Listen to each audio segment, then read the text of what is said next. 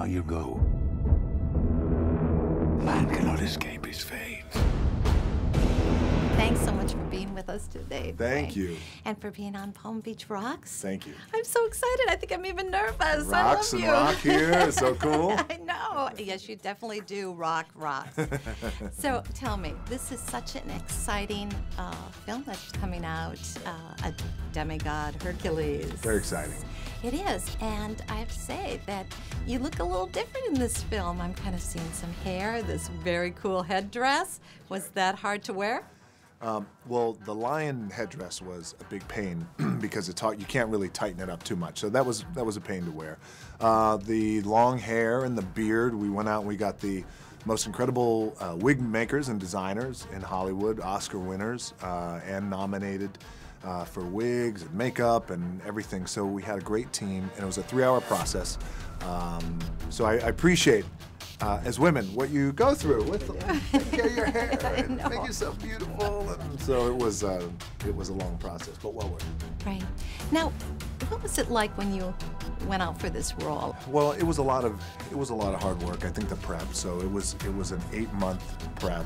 I just wrapped Fast and Furious 6, and we were in London shooting, and then I immediately went into the prep of this, and it was an 8-month process.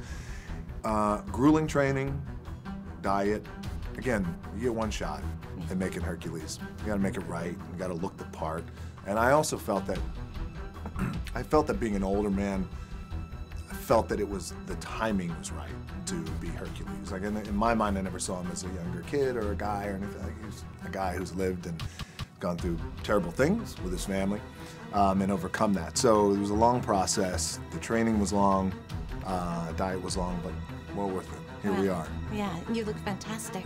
Thank you. I think they picked the right Hercules Thank for you. sure. Thank And I think it's a lot of fun. And you're right, the script is very smartly written. I think that it shows you in a whole different aspect, a whole different way of seeing Hercules, or what I grew up with. Yeah, well, and what I grew up with too, by the way, there was a version of Hercules that we grew up with. I think one of the smart things about the script was to take the mythology and a well-loved and honored, time-honored mythology of Hercules and the 12 Labors and Hera and Zeus, and uniquely put different spins on everything, but still honor the mythology. So I was very happy with the script that came in, happy with the filmmakers, Brett Ratner. I was very happy with everything. Great, yeah, great cast.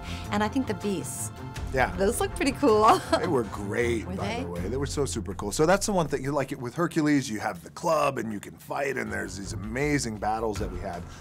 And then on the other end of that, then you start shooting these scenes that involve the 12 Labors and the big, the Hydra and the serpents and the Cerberus, the 3-headed wolfhounds and the big Nemean lion. It was really, really a lot of fun. Really cool. Very cool. I like it when you're coming out of the water with I loved all great that, scenes. yeah. Did you have one that you loved the very best? When you saw it and you just said, aha, this is the moment. I did, honestly. I love there's an iconic moment in the mythology of Hercules where he's chained and he finally breaks free and he accepts his faith and his inner power, and he becomes Hercules.